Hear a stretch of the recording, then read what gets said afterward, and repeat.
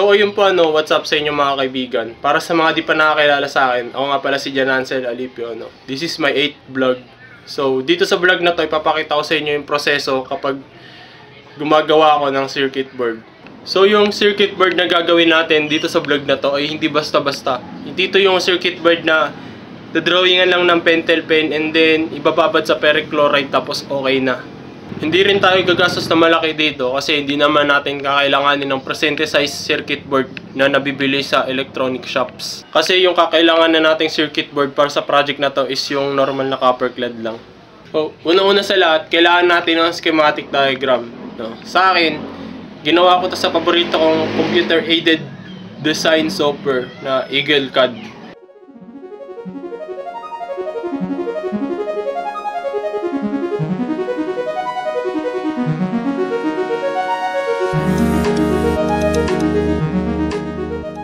Sa paggawa ng schematic diagram, hindi dapat may magawa lang tayo. Kailangan yung schematic diagram na gagawin natin magmamatch sa kung anong kailangan natin. Kung paano natin gusto mapagana yung circuit board na yun. After natin gumawa ng schematic diagram, kailangan naman natin gumawa ng PCB layout. So sa akin, ginawa ko yung PCB layout ko sa paborito kong CAD software na Eagle CAD.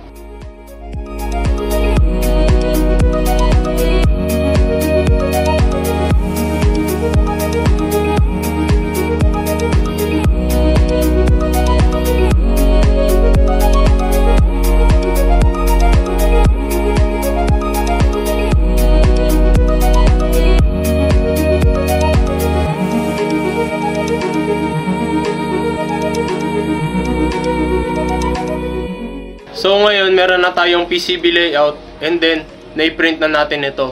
Ngayon naman, kailangan natin i-transfer yung PCB layout na na-print natin sa copper clad and then ibababad natin siya sa perchloride. Yung process na gagamitin natin sa paglipat ng PCB layout sa copper clad is yung heatless toner transfer method. Hindi ito yung traditional toner transfer method na gumagamit tayo ng plancha.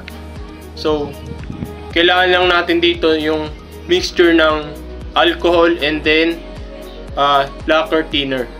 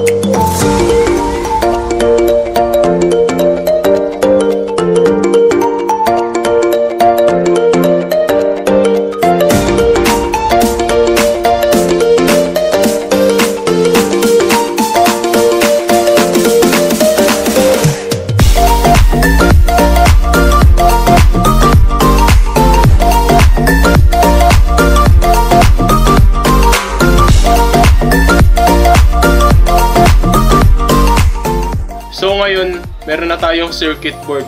Pero di pa siya tapos. Kailangan pa natin siyang i-coat ng solder mask. Kino-coat natin yung circuit board ng solder mask para maprotektahan yung copper sa corrosion. Plus, kino-coat din natin ito ng solder mask para ma-avoid natin yung solder bridge kapag naghihinang tayo.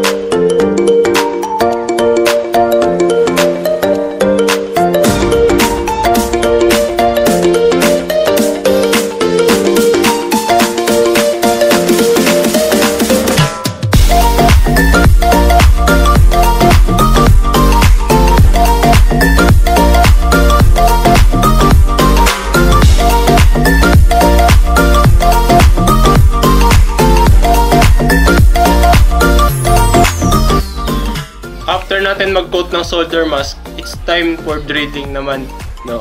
So, butasin natin yung mga dapat butasin, gumamit ng tamang size ng drill bit para sa mga butas, and then kailangan naman natin i-cut siya sa dimension niya.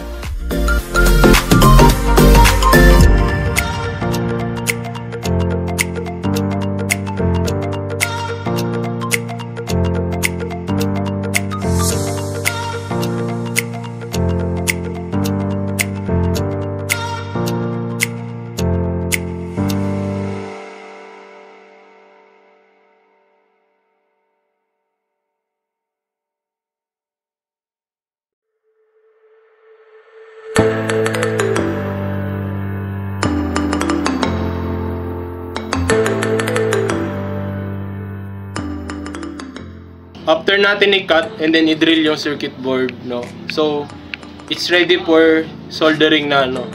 Pwede na natin ihinang yung mga components.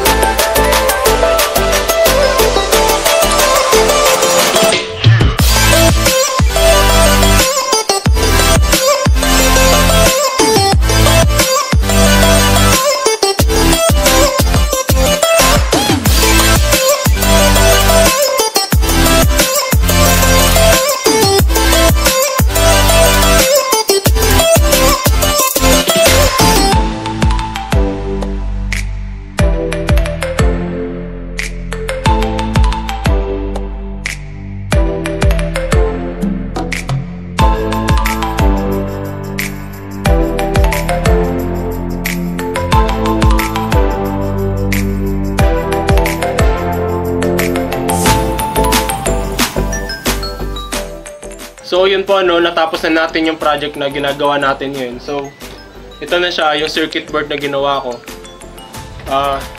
Sana sa vlog na to marami kayo natutunan. Huwag niyong kalimutan mag-like, comment, and subscribe. Thank you sa panonood. I'm out.